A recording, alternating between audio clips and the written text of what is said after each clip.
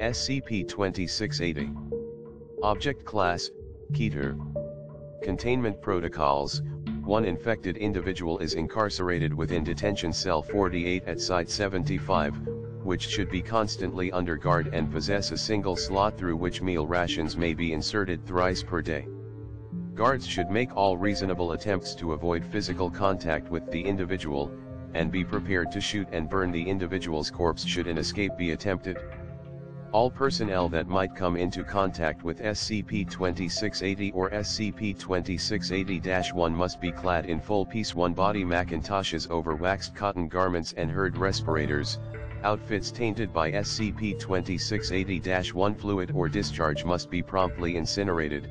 Infected individuals should be dealt with using long-range weaponry and their bodies cremated, as close-quarters combat is strictly forbidden and no attempts should be made to physically handle infected persons.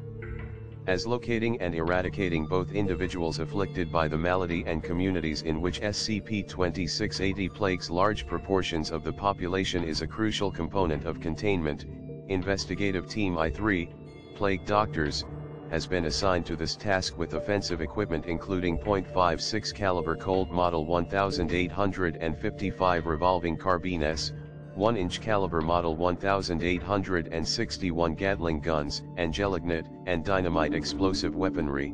If more than 1/4 of a community is infected by SCP-2680, the entire population must be quarantined and the community destroyed with explosives, while any and all survivors are to be euthanized and disposed of in the manner noted above.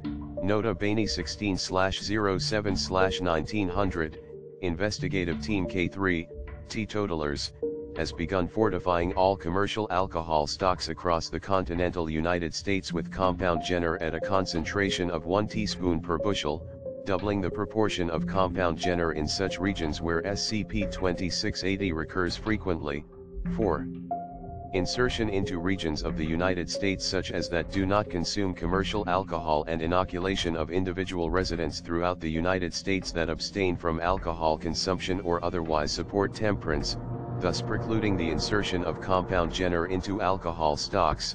It should be mixed into smallpox vaccines at 3 drops per vial and then spread through aggressive vaccination campaigning, the process of which is to be overseen by Investigative Team K4, which Doctors. Jenner's efficacy at curing SCP-2680 is to be evaluated every 3 months. Should its efficacy decrease, new variants are to be developed and seeded following the protocols outlined in Document 2680-1. An investigation is ongoing regarding potential connections between SCP-2680 and GOI#001, the Chicago Spirit. Nota Bene 08/09/1906, compound Jenner's ubiquity in the residents and citizens of the United States has achieved a level that diminishes further efforts to transmit it through the United States, enabling Overwatch Command to declare a moratorium on its production and the transference of resources and efforts of containment of SCP-2680 on tracking down and eradicating any remaining infected individuals, which shall be overseen by Investigative Team I-3. First identified instance of SCP-2680-1, photo taken shortly before death, TTT, description, SCP-2680 is an anomalous viral disease that resembles smallpox, possessing similar symptoms such as the formation of irregular pustules, inflamed spots, lassitude, and delirium, though there are 3 key differences. 1.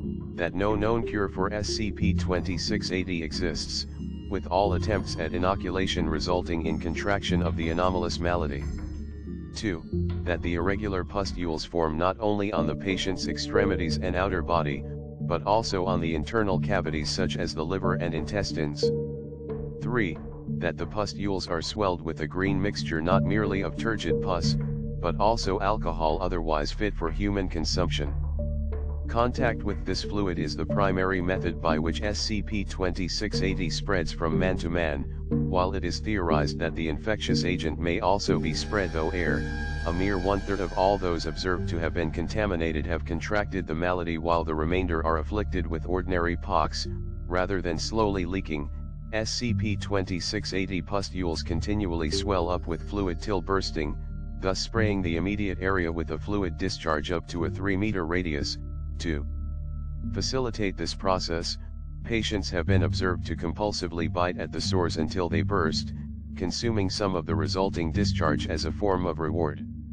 Despite lacking any will to halt their own self-cannibalism, those indisposed report performing these acts of their own volition, and universally describe these actions as a soothing way of coping with the disease. While the fatality rate of SCP-2680 infection is greater than 90%, those infected by SCP-2680 only die after at least 30 to 50 days, while ordinary smallpox victims usually die after 10 to 16 days.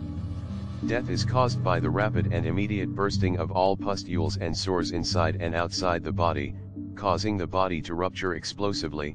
First contact. This document was transcribed from the post-encounter commentary of Eustace Baggy, captain of I-3, 2 weeks after his team confirmed the existence of SCP-2680. Of course we heard the rumors, smallpox that could not be inoculated against, that caused beer to spill from every orifice, that caused men to split open and burst like overfilled balloons. We were the foundation. We'd heard rumors just like that for years, rumors of bubonic plague that caused men to turn into walking ghouls, of cholera that made men dissolve into the water leaking out of them. And of course we investigated, and of course for every 20 rumors we did so, we found perhaps one anomaly. And so, just like the cholera, or the bubonic plague, we assumed that this was merely the fear-mongering of a few backwater farmers. We were prepared for anomalies, of course. We were inoculated, we wore our herd masks, we wore our one-piece Macintoshes and hoods, these thick, stifling coats that were just as likely to suffocate you as protect you. We were armed to the teeth. And so we encountered the damnable plague in the middle of July, in a backwater farm village in the middle of Missouri. It was near the middle of the day when we arrived, exhausted, hungry, hunched over from the weight of our packs and sweating like pigs. The middle of the day and the damn village was deserted, a ramshackle mess of cottages and sheds with nary a man inside. We slammed on the inn's door for 15 minutes before someone opened it. It took us an hour to explain why we were there and another hour for him to believe us. Where was the town doctor? We asked. Dead. Popped like a booze-filled balloon, the innkeeper claimed. Where was his body? Burned, naturally. Who else was sick?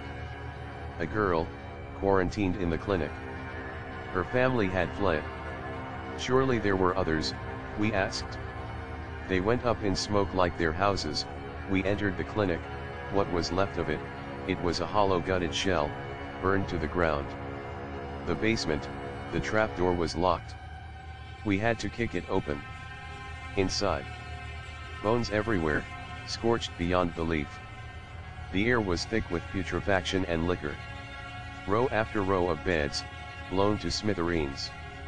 There were still bodies, these bloated, rotting, gutted husks that were popped like balloons. Horrible. The girl. The girl was in the far corner of the room. Nobody had attended to her for days. They had left her to fester in her own filth. She was riddled with sores, pustules, and rashes. And she was gnawing at them. Pus, alcohol, and blood squirting out of her, and she lapped it up like a dog. We got near her, we were careful not to touch her wounds, and tried to talk to her. Interrogate her. And the whole time we did, she kept eating herself alive. We would pull her hands away, and within minutes this wretched creature would nibble the pustules off her shoulder. She just would not, could not explain what had happened to her, how she had fallen ill, what had happened to those other damned souls, or her family, where they had gone. Of course this was our greatest fear. Where had her family gone? Were they infected? If the plain pox could spread like wildfire, we had been trying to wring something, anything useful out of the child for 3 hours before she died. She tried to speak and then swelled up. I immediately ordered my men to pull back out of the house.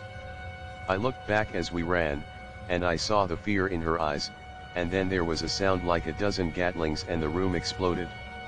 When we had recovered from the blast, What was left of the room was splattered in blood, pus, and alcohol. We bagged what was left of the body, burned down the house, and left. 2 weeks later Campbell collapsed. We never did figure out how he got infected, probably a tear in the Mac, but there was no mistaking what had happened. Thank God we were already under probationary quarantine. He was thrown into his own quarantine then, and through it we could see him eating himself alive.